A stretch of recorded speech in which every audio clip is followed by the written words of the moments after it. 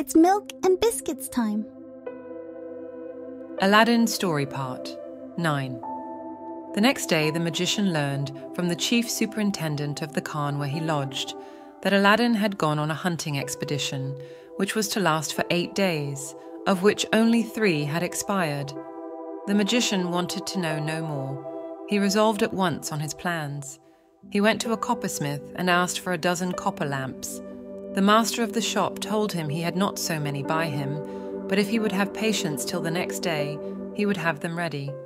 The magician appointed his time and desired him to take care that they should be handsome and well polished. The next day, the magician called for the 12 lamps, paid the man his full price, put them into a basket hanging on his arm, and went directly to Aladdin's palace. As he approached, he began crying, "Who will change old lamps for new ones?" As he went along, a crowd of children collected, who hooted and thought him, as did all who chanced to be passing by, a madman or a fool to offer to change new lamps for old ones. The African magician regarded not their scoffs, hootings, or all they could say to him, but still continued crying, "Who will change old lamps for new ones?" He repeated this so often, walking backward and forward in front of the palace, that the princess, who was then in the hall with the 24 windows, hearing a man cry something, and seeing a great mob crowding about him, sent one of her women slaves to know what he cried. The slave returned laughing so heartily that the princess rebuked her. "Madam," answered the slave, laughing still, "who can forbear laughing to see an old man with a basket on his arm, full of fine new lamps, asking to change them for old ones? The children and mob crowding about him so that he can hardly stir, make all the noise they can in derision of him." Another female slave, hearing this, said, "Now you speak of lamps, I know not whether the princess may have observed it, but there is an old one upon a shelf of the Prince Aladdin's robing room, and whoever owns it will not be sorry to find a new one in its stead. If the princess chooses, she may have the pleasure of trying if this old man is so silly as to give a new lamp for an old one, without taking anything for the exchange." The princess, who knew not the value of this lamp, and the interest that Aladdin had to keep it safe, entered into the pleasantry, and commanded a slave to take it and make the exchange. The slave obeyed, went out of the hall, and no sooner got to the palace gates than he saw the African magician, called to him, and, showing him the old lamp, said, "Give me a new lamp for this." The magician never doubted, but this was the lamp he wanted. There could be no other such in this palace, where every utensil was gold or silver. He snatched it eagerly out of the slave's hand, and thrusting it as far as he could into his breast, offered him his basket, and bade him choose which he liked best. The slave picked out one and carried it to the princess, but the change was no sooner made than the place rung with the shouts of the children, deriding the magician's folly. The African magician stayed no longer near the palace, nor cried any more, "New lamps for old ones," but made the best of his way to his Khan. His end was answered, and by his silence he got rid of the children and the mob. As soon as he was out of sight of the 2 palaces, he hastened down the least frequented streets, and, having no more occasion for his lamps or basket, set all down in a spot where nobody saw him.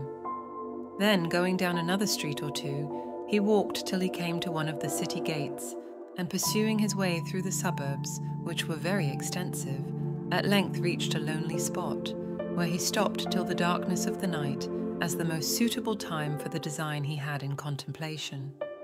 When it became quite dark, he pulled the lamp out of his breast and rubbed it. At that summons the genie appeared and said, "What wouldst thou have? I am ready to obey thee as thy slave, and the slave of all those who have that lamp in their hands, both I and the other slaves of the lamp."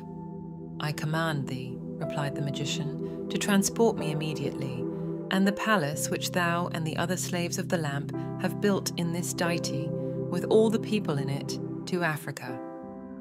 The genie made no reply, but, with the assistance of the other genies, the slaves of the lamp immediately transported him and the palace entire to the spot whither he had been desired to convey it. Early the next morning, when the Sultan, according to custom, went to contemplate and admire Aladdin's palace, his amazement was unbounded to find that it could nowhere be seen. He could not comprehend how so large a palace, which he had seen plainly every day for some years, should vanish so soon and not leave the least remains behind. In his perplexity, he ordered the Grand Vizier to be sent for with expedition. The Grand Vizier, who in secret bore no goodwill to Aladdin, intimated his suspicion that the palace was built by magic, and that Aladdin had made his hunting excursion an excuse for the removal of his palace with the same suddenness with which it had been erected. He induced the Sultan to send a detachment of his guards and to have Aladdin seized as a prisoner of state. On his son-in-law being brought before him, he would not hear a word from him, but ordered him to be put to death. The decree caused so much discontent among the people, whose affection Aladdin had secured by his largesse and charities, that the Sultan, fearful of an insurrection, was obliged to grant him his life. When Aladdin found himself at liberty, he again addressed the Sultan. "Sire, I pray you to let me know the crime by which I have thus lost the favour of thy countenance." "Your crime," answered the Sultan. "Wretched man, do you not know it? Follow me, and I will show you." The Sultan then took Aladdin into the apartment from whence he was wont to look at and admire his palace, and said, "You ought to know where your palace stood. Look, mind, and tell me what has become of it." Aladdin did so, and being utterly amazed at the loss of his palace, was speechless. At last, recovering himself, he said, "It is true, I do not see the palace. It has vanished, but I had no concern in its removal. I beg you to give me 40 days, and if in that time I cannot restore it, I will offer my head to be disposed of at your pleasure. I give you the time you ask, but at the end of the 40 days forget not to present yourself before me." Aladdin went out of the Sultan's palace in a condition of exceeding humiliation. The lords who had courted him in the days of his splendour now declined to have any communication with him. For 3 days he wandered about the city, exciting the wonder and compassion of the multitude, by asking everybody he met if they had seen his palace, or could tell him anything of it. On the 3rd day he wandered into the country, and, as he was approaching a river, he fell down the bank with so much violence that he rubbed the ring which the magician had given him so hard by holding on the rock to save himself, that immediately the same genie appeared whom he had seen in the cave where the magician had left him. "What wouldst thou have?" said the genie. "I am ready to obey thee as thy slave, and the slave of all those that have that ring on their finger, both I and the other slaves of the ring." Aladdin, agreeably surprised at an offer of help so little expected, replied, "Genie, show me where the palace I caused to be built now stands, or transport it back where it first stood." "Your command," answered the genie, "is not wholly in my power. I am only the slave of the ring, and not of the lamp." "I command thee then," replied Aladdin, "by the power of the ring, to transport me to the spot where my palace stands, in what part of the world soever it may be." These words were no sooner out of his mouth than the genie transported him into Africa, to the midst of a large plain, where his palace stood, at no great distance from a city, and, placing him exactly under the window of the princess's apartment, left him. Now it so happened that shortly after Aladdin had been transported by the slave of the ring to the neighbourhood of his palace, one of the attendants of the Princess Buddir al-Budur, looking through the window, perceived him and instantly told her mistress. The princess, who could not believe the joyful tidings, hastened herself to the window and, seeing Aladdin, immediately opened it. The noise of opening the window made Aladdin turn his head that way, and perceiving the princess, he saluted her with an air that expressed his joy.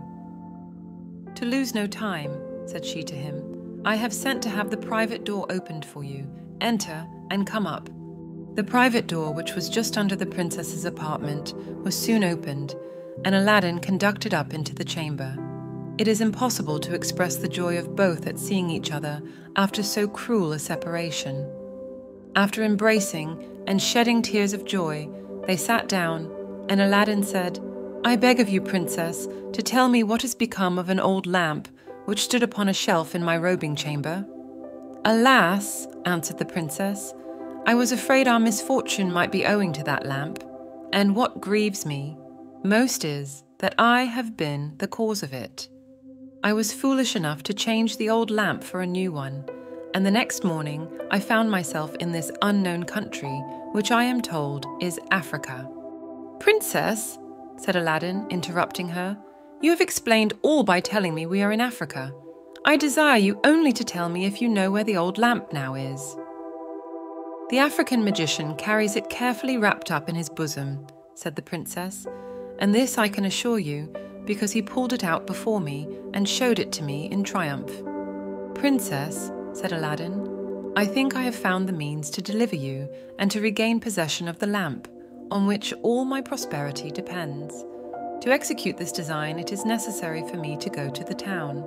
I shall return by noon, and will then tell you what must be done by you to ensure success. In the meantime, I shall disguise myself, and I beg that the private door may be opened at the first knock." When Aladdin was out of the palace, he looked around him on all sides, and perceiving a peasant going into the country, hastened after him. And when he had overtaken him, made a proposal to him to change clothes, which the man agreed to. When they had made the exchange, the countryman went about his business, and Aladdin entered the neighbouring city. After traversing several streets, he came to that part of the town where the merchants and artisans had their particular streets according to their trades. He went into that of the druggists, and entering one of the largest and best furnished shops, asked the druggist if he had a certain powder, which he named. The druggist, judging Aladdin by his habit to be very poor, told him he had it, but that it was very dear.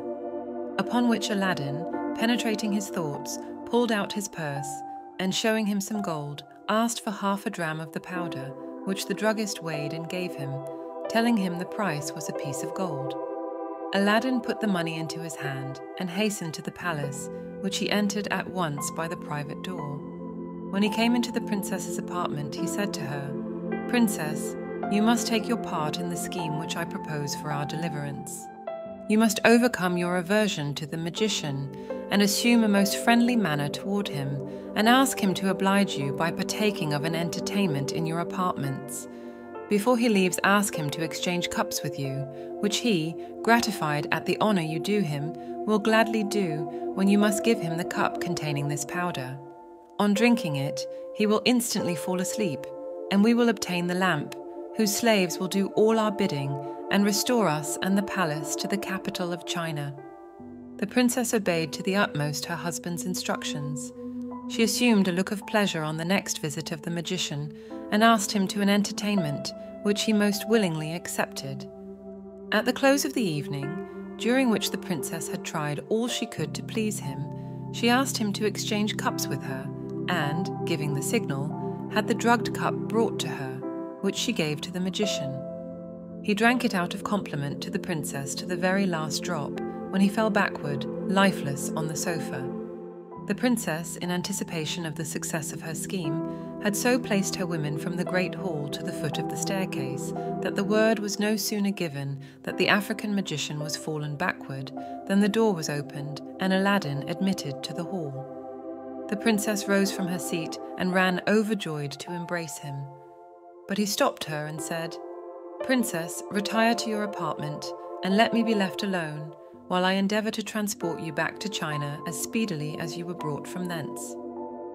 When the princess, her women and slaves were gone out of the hall, Aladdin shut the door, and going directly to the dead body of the magician, opened his vest, took out the lamp, which was carefully wrapped up, and rubbing it, the genie immediately appeared. "Genie," said Aladdin, "I command thee to transport this palace instantly to the place from whence it was brought hither." The genie bowed his head in token of obedience and disappeared. Immediately the palace was transported into China, and its removal was only felt by two little shocks, the one when it was lifted up, the other when it was set down, and both in a very short interval.